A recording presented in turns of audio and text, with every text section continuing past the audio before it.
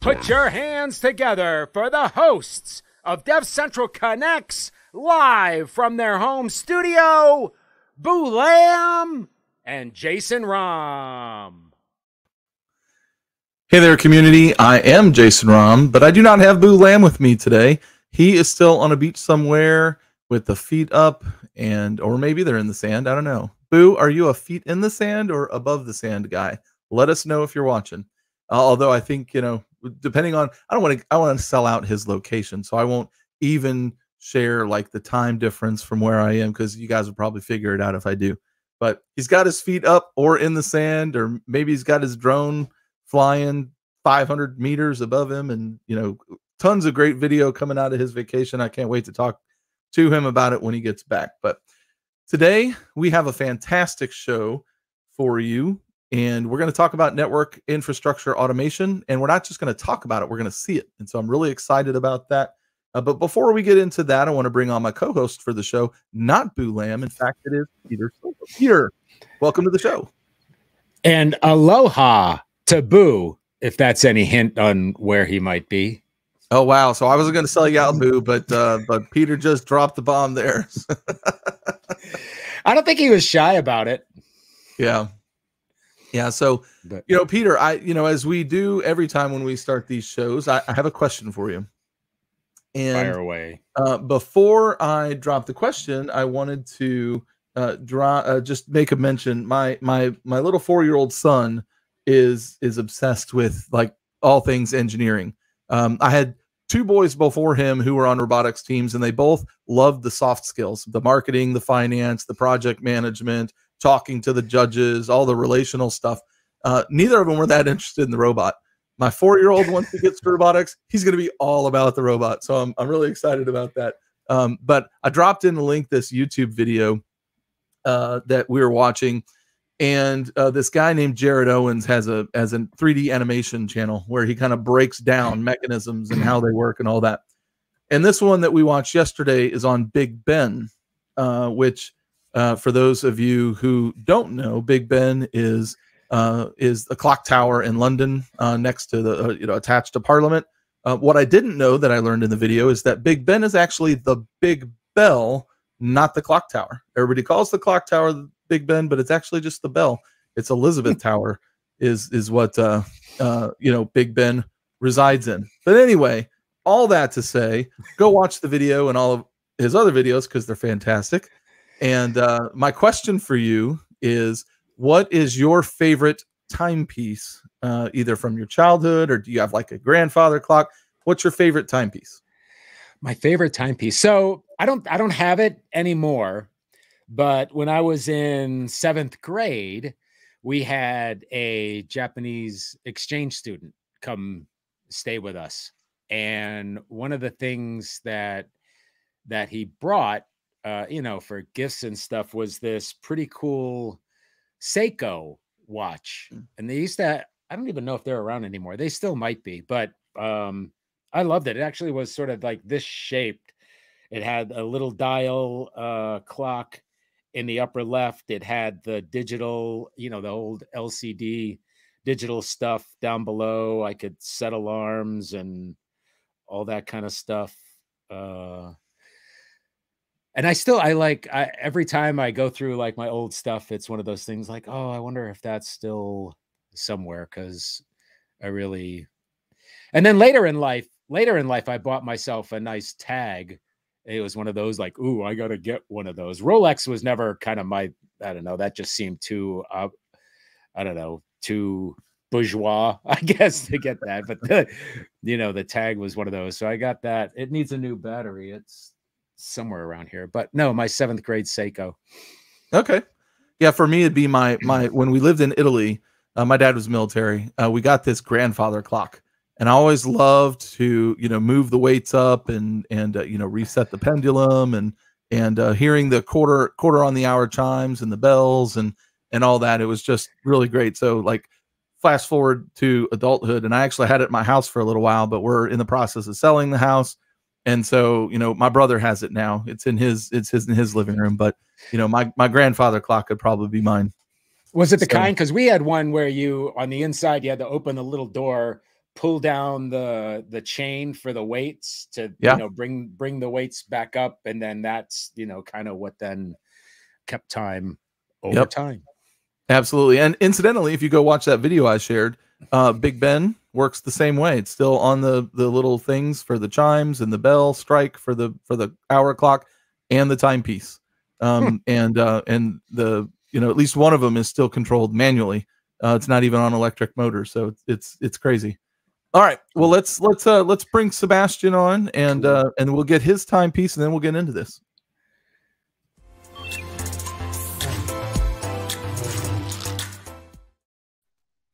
Sebastian, welcome to the show. Hey, thanks for having me.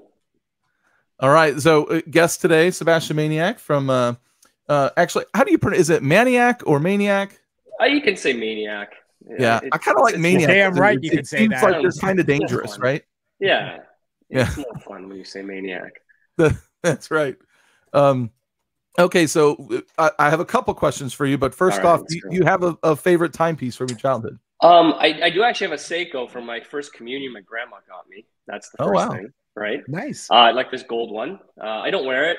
It's actually still in my closet with my other ones. Mostly because it doesn't work. I think I just have it. But as we're moving right now, maybe I'll try to fix it after this conversation. But also I have a nice Hamilton my wife bought me for when we were getting married. So I love wearing that watch. It's like this big watch. It's all analog and stuff like that. It's so cool. So that would be one of them, yeah. But other than that, the Seiko, awesome. And now I just have an Apple Watch and a Whoop and stuff like that. So I just have to charge those every day. Right?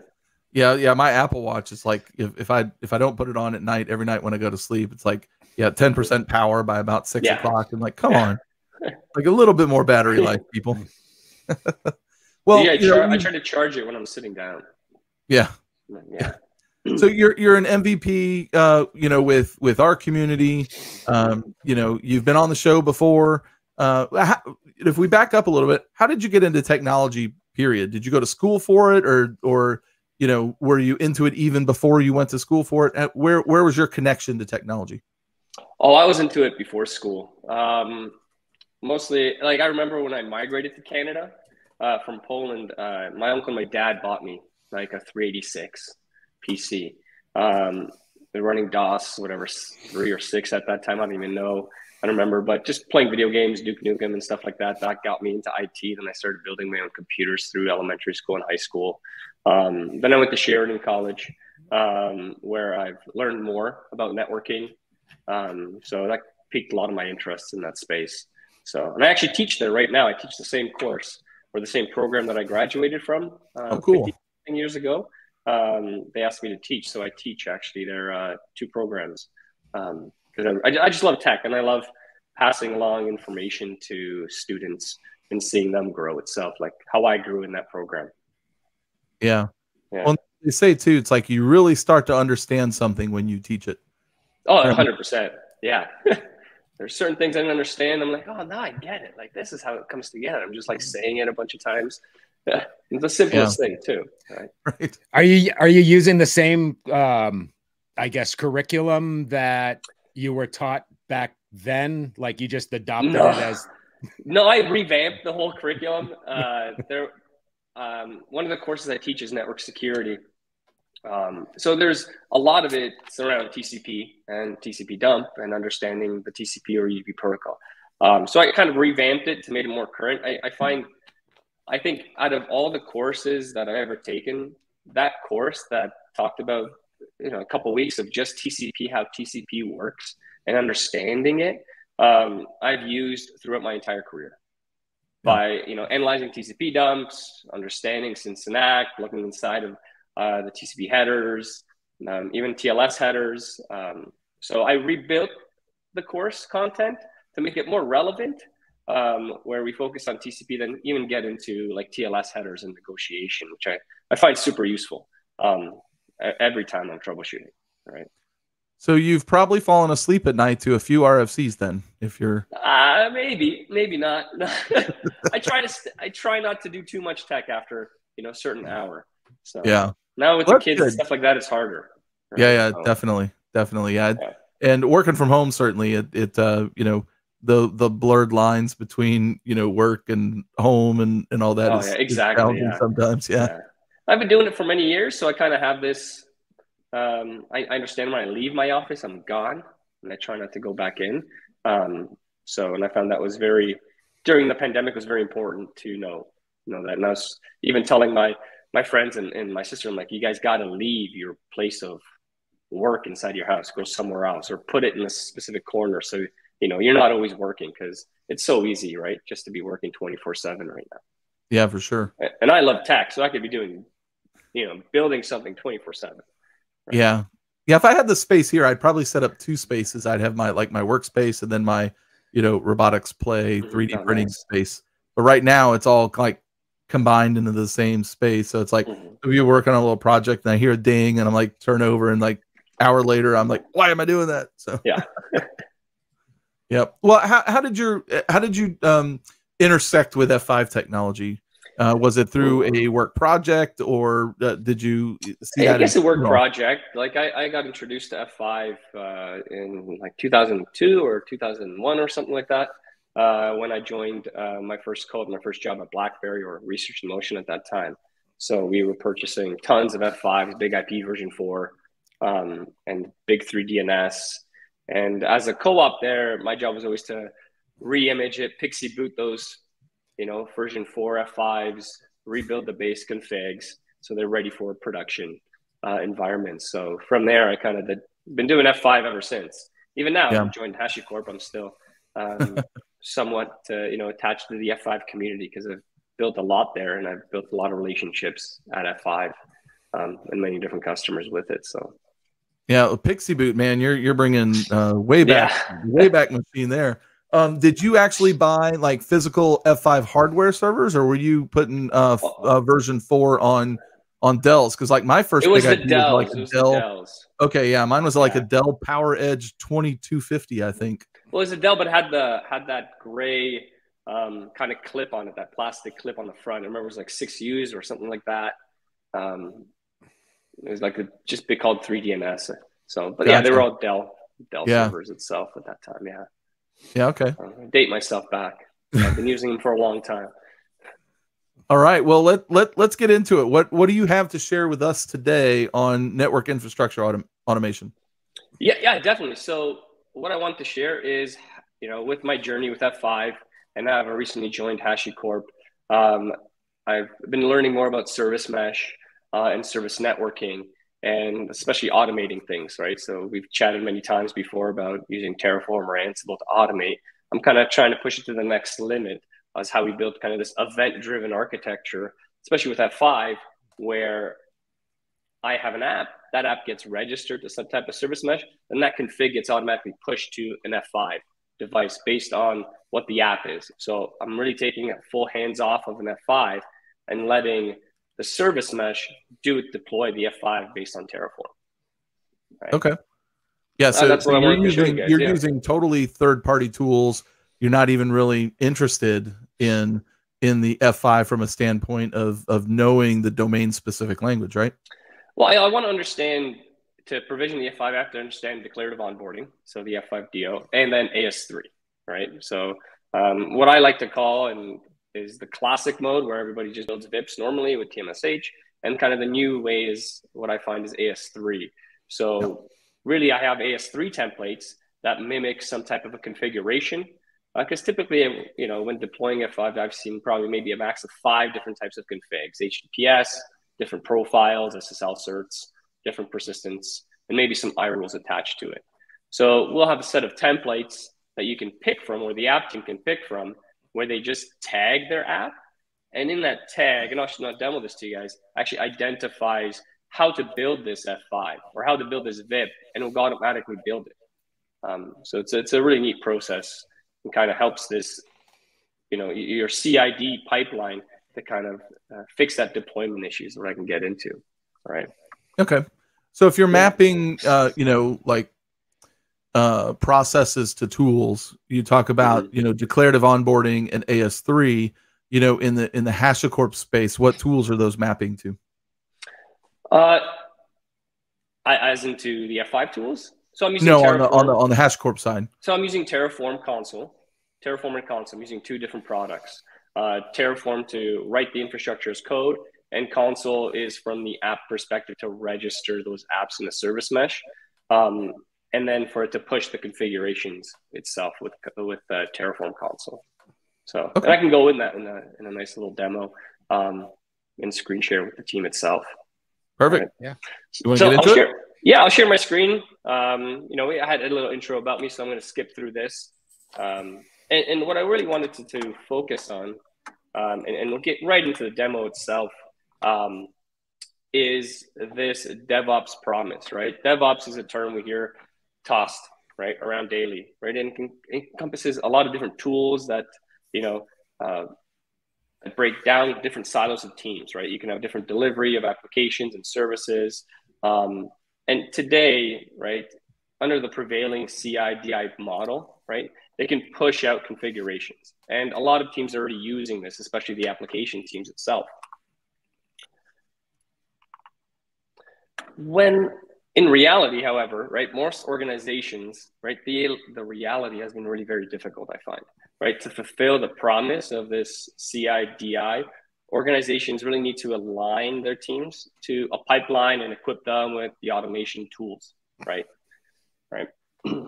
While, this has been achievable in many continuous integration and continuous delivery stages, there's been really a lot of continuous disappointment in this space, right? Because we have to have, and that's coined by my colleague itself, he created that thing, because we still need somebody to manually maybe do something. So I might need somebody, I deployed this app through my GitHub, through my pipeline, through Jenkins, but I still have to add this app to an F5 pool member. Or this IP has to be allowed on a DAG, a dynamic address group, on a Palo Alto firewall or something like that. So what we want to do, and what I want to demo is to kind of replace this manual process. Right? So when an app team, right, needs to scale their app or build an app, they have to talk to the server team. The server team gives them an IP address. And then they have to create a ticket to the networking team. The networking team has to get that IP address, assign which resources it needs to go to, update the pool members, update the security groups, the access lists, and push the configuration. And hopefully they get all the information from the app team beforehand, like health checks, what network does it belong to? Is it, what kind of ciphers it needs, right? Hopefully that happens quicker, but usually it takes longer. So we want to kind of bring this network infrastructure automation to kind of remove this slow manual process that I've seen.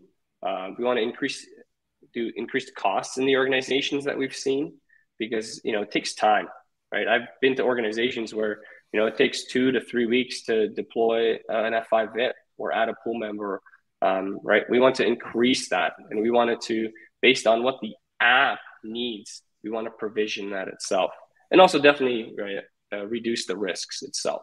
We want to eliminate that itself. So with Consul network infrastructure automation, what we've done here is we've kind of have this day 1 and day 2 of provision, day 0 and 1 and day 2. Day 0 is where we use Terraform to kind of configure the infrastructure. So, if I'm going to be configuring an F5 itself, right? So let me just open that up for you so you can see. So in here, I have Terraform code that bootstraps an F5. If I go to my F5 right now, hopefully everybody can see this. I can make it bigger. Right now, with this configuration, I have an F5 that's, basic. It's really just, it's been deployed on VMware. So on-prem in this use case, has no virtual servers, no networking configuration, nothing deployed itself. What I want to do is do day 0 and day 1, provision this F5. So I wrote the Terraform code here, right? It's on my GitHub, it's on my repo. I'll share it to the team after. But it's fairly basic in here. We have our Terraform provider. So we're using the F5 Terraform big IP provider. In here, we're just, telling, hey, here's the management IP address and password, right? In later versions of this, you could tie this into Vault, which is a secrets management. You can hide all these variables so you don't see it. Then what we want to do, because F5, and I haven't played with 17, I know it just came out yesterday, but right now it doesn't come with declarative onboarding RPM, so the package installed. So we actually install the do package, so declarative onboarding. And we have to wait a couple seconds for it to do that. Once we've installed it, we actually have a template of the big IP config. So I have my big IP template in here.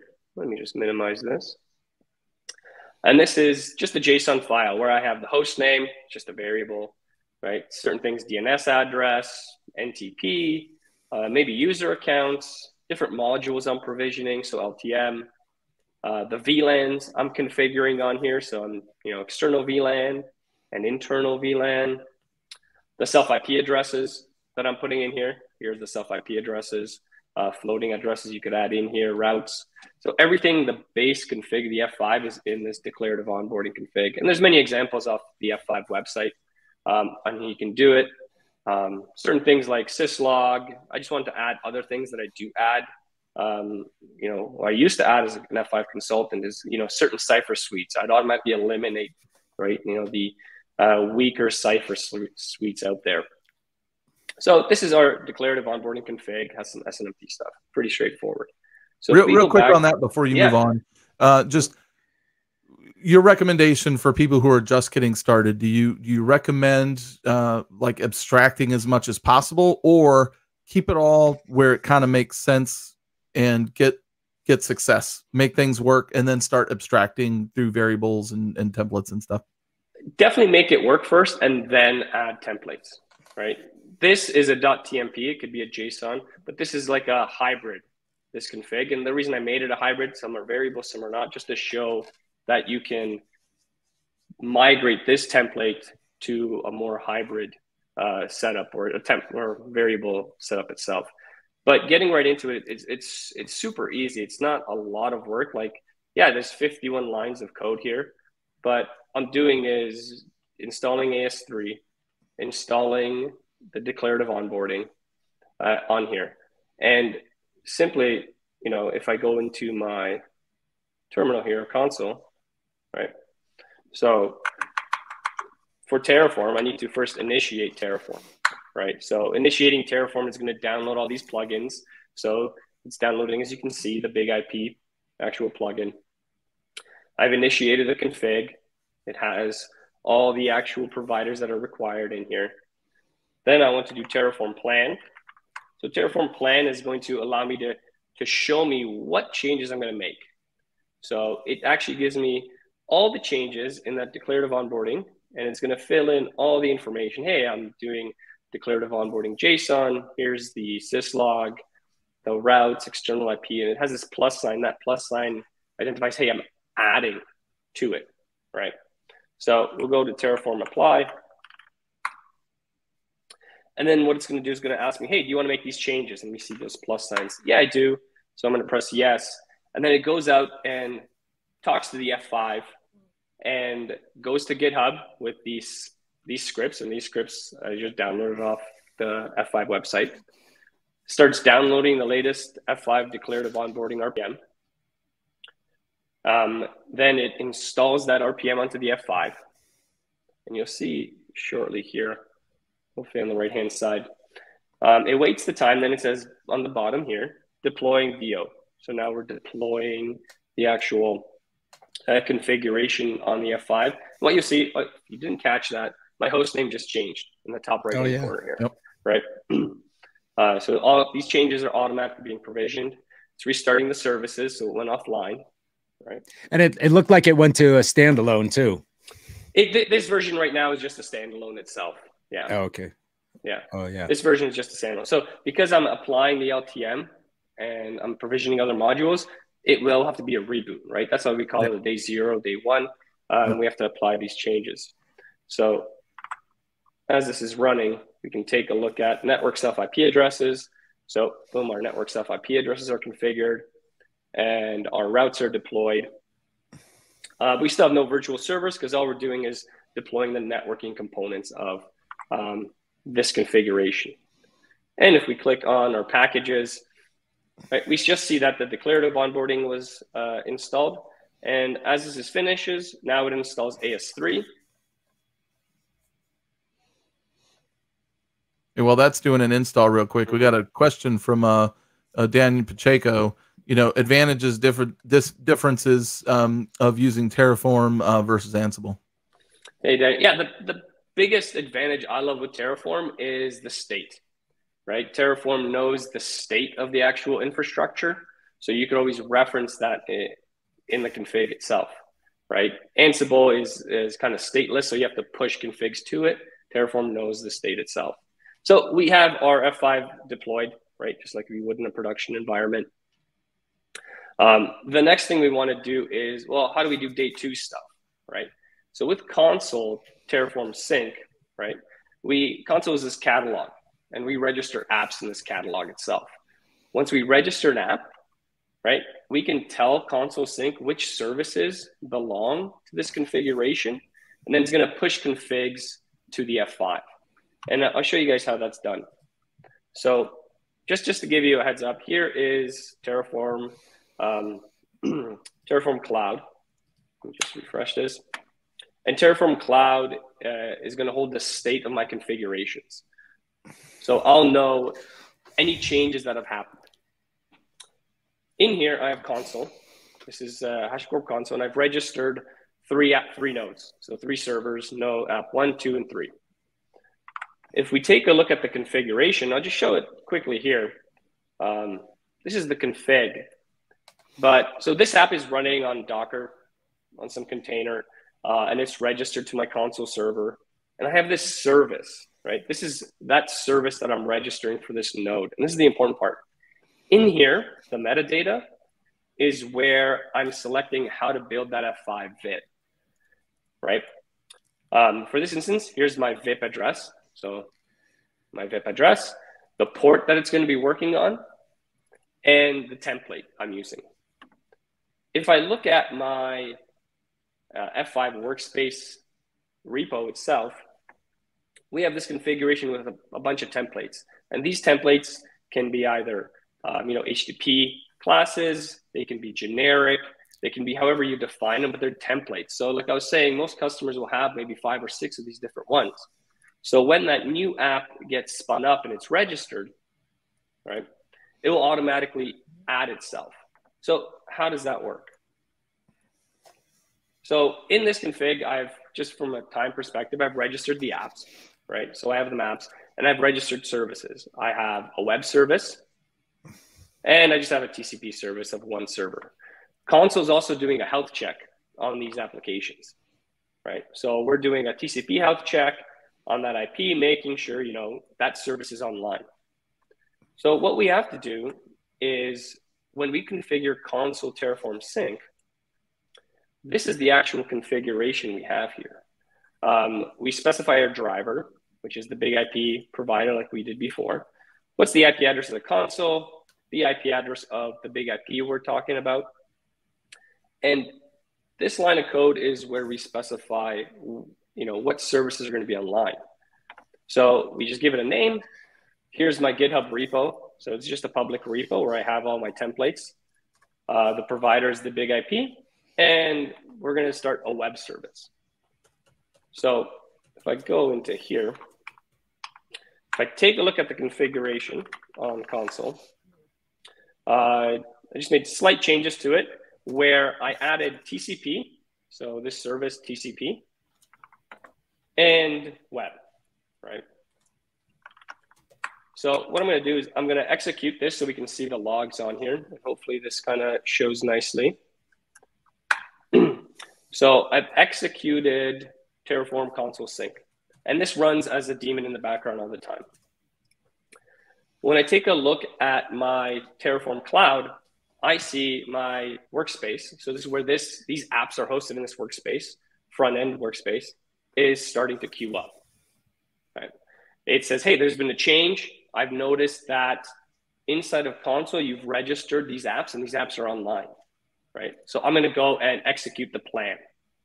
I'm going to build the configuration based off what I saw inside those tags.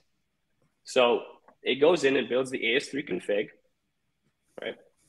Builds the TCP service, finds the virtual server I had, finds the server's IP addresses. I never put in the server's IP addresses because the app team already registered those services to Consul. So I have no idea what those IPs are or what ports they're actually running on the back end, right?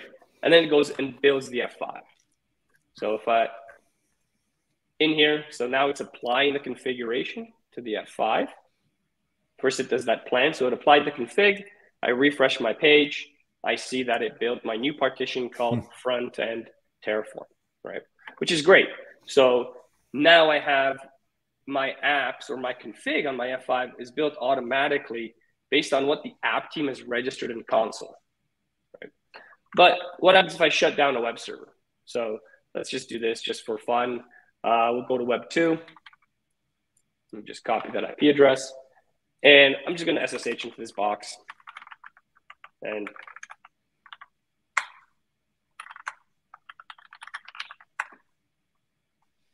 sudo reboot. I'm just going to reboot this device. So the device is being rebooted, right? My node is gone. The node here is done, right? The F5, if I go to network maps,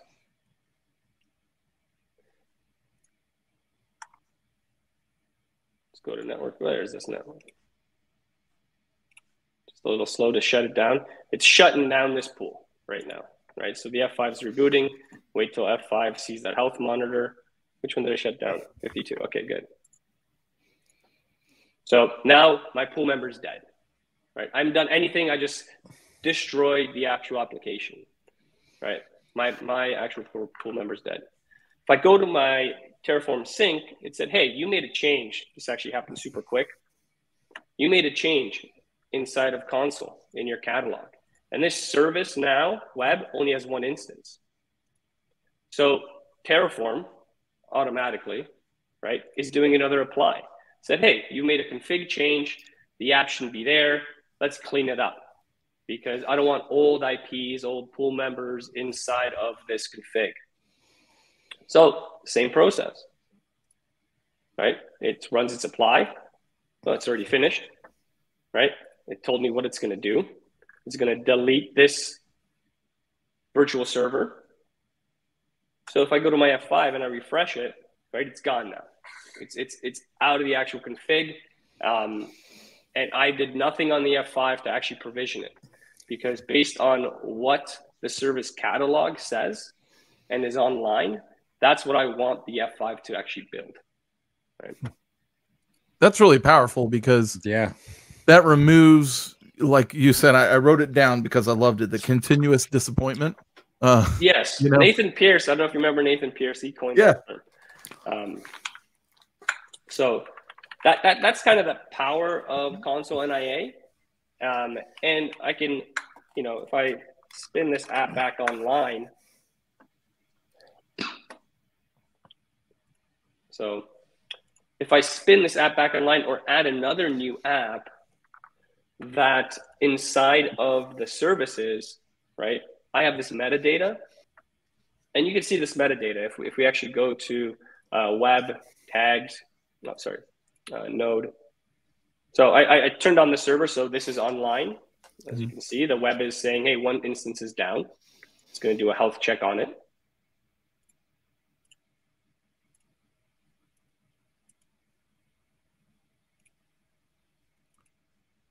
So this tags, so under services, you can see it very nicely here. It's using this HTTP template. It's using that VIP and that port. So literally I added that service back online in here. Let's go to Terraform just so we visually see. It noticed, hey, you made a change inside of your service registry on Consul. I'm going to go ahead and apply the configuration again. So I'm going to go in and add that pool member back in here. Takes a couple seconds. Still applying. And that's kind of the power of this NIA is. And not only can we do pool members, what happens if this IP address has an ACL? right, in a Fortinet or Checkpoint, or an ACL and AWS, right? We can automatically remove an ad, because inside of, you know, this Docker and container world that we're moving towards from an app side, I might not know the IP address. This IP address of the server is generated by DHCP automatically. So as an administrator on the F5, and look, see the pool members back online without me doing anything, right?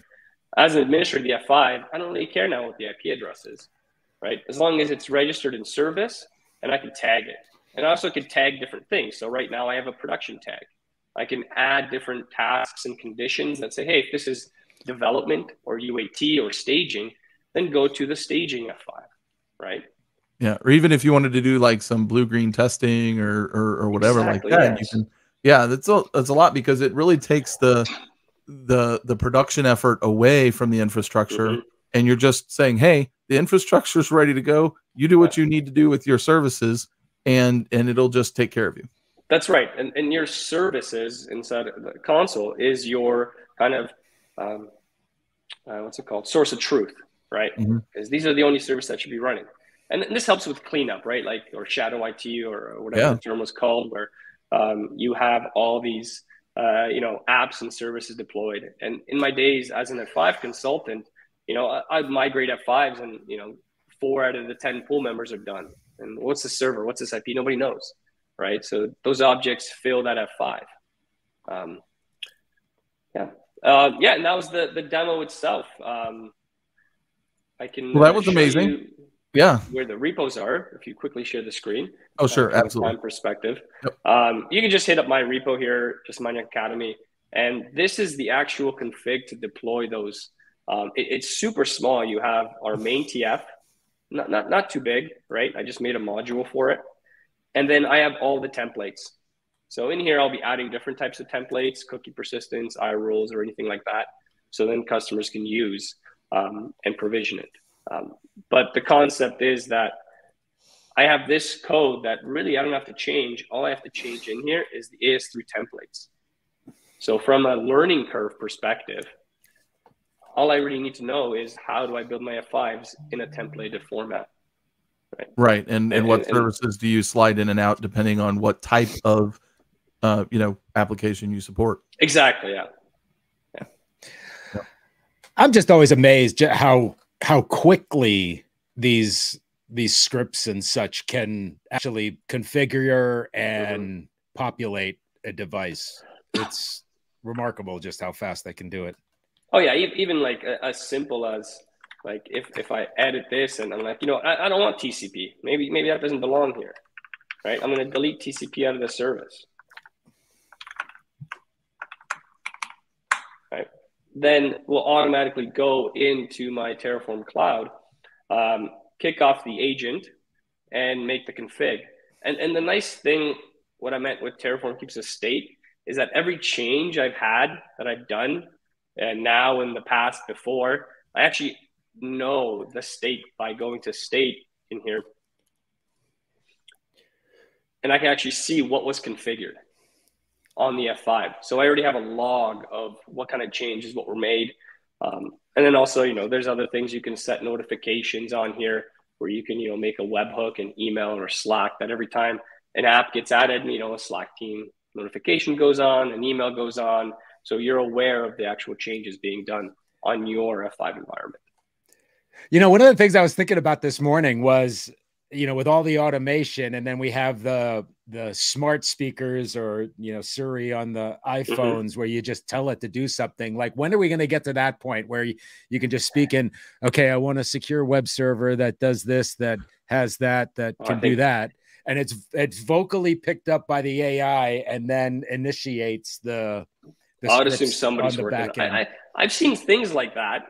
But I'm assuming somebody's working on that, to be honest. It gotta be. Right. That'll be the next frontier. Yeah. Yeah. Well, you know, I think, I mean, that's there today, right? Because it's no different than a Slack bot, and you can just type that thing out, or you could say it through to, you know, one of your, you know, Google Dots, or is Google a dot? I can't keep them straight. The Amazon Echo or whatever. But it's Don't there say today. Too but loud, it's also going to start going off in my house. Yeah. Right? But you know, it's also a little concerning. I don't remember the meme, but it was something like with Donald Trump said something, and like he's like going after because it thought he said, I'm gonna launch the nuke now or whatever. So it's like, you know, your voice activation may or may not be what you want exactly. Yeah. Wow. And All then right. just Well, finish it off. I deleted the TCP one, and it's gone. It's not here anymore. Yeah, there you go. Yeah, other than that, I don't want to bore you guys with slides, right? This is kind of how the day 2 environment looks like from my perspective, where I have my Consul servers, and then my apps are registered to it. Once they register, Consul Terraform sync does its job and provisions what is needed based on those tags. Wow. Yeah, that's really cool. That's really cool. Well, as always, Thanks, you know, I'm always enlightened when you join us, Sebastian. So, you know, we're super grateful for you making the time to be here. You know, Daniel has a comment here. I think you could do that. Yeah, echo dot lambda functions. Yep, you could do that. Yeah. And then Jaren, Terraform optimized for infrastructure deployment. Ansible for managing. Yeah, Ansible's more, you know, your day 2 configuration, right? And Terraform for your day 0 and 1. But, you know, so, you know, if you're just having the Terraform versus Ansible argument, you know, it's not really an either or, it's a both and. Mm-hmm. Yeah, they work together very well. Like you'll see tons of organizations use both, right? And they'll wrap their CI/DI pipeline around that, right? So there's ways to solve everything. Right. Just got to do it. And you got to change the mindset. That's the biggest thing when talking to customers is the mindset. Like even this, what do you mean I can't log into an F5? Well, you don't need to log into an F5 now. Just use its features based off the code that you write for it. Yeah. Which is pretty fantastic. Although, you know, the nostalgia of logging into an F5 console. You know what I always say? It's like, it's great to abstract it. But it's also great to understand it. So, you know, you start with, hey, what are your templates doing? And it's like that whole HAL 9000. What are you doing, Dave? You know, it's like, I definitely want to know what's going on under the hood. But once I know that, abstract away, you know, automate the boring stuff, right? Exactly. And we got some love from Daniel Wolf for you there, Sebastian. Totally amazing demo and great slides. I concur. That was awesome. All right, well, we will let you get to it, mister. Thank you so much for joining us today. And, you know, we'll hopefully see you again soon. You mentioned a whole lot of TCP dump stuff, and I want to start doing some 3 to 5 minute featurettes on TCP dump and what we might be able to do with PyShark and Scapy and all that kind of stuff. So I may hit you up on the, you know, on the side for some love on that front. Yeah, thanks a lot, guys. Yeah, 100%, man. I'm always down to talk with you guys. All right. Thank you very much. Take care. Appreciate it. Thanks, Sam. All right. That was awesome. I love, pretty cool when we actually get to the brass tacks of stuff. So that was really cool. Yep. And our community loves those demos too, for sure. Yeah. So Peter, this is the last show of April, and beginning next month, we're going to do some things a little differently. What do we have in store for us? Yeah, we're going to kind of change things up a little bit. So our flagship live stream, the DevCentral Connect show, the one that we're doing right now, is actually moving to a new day and time.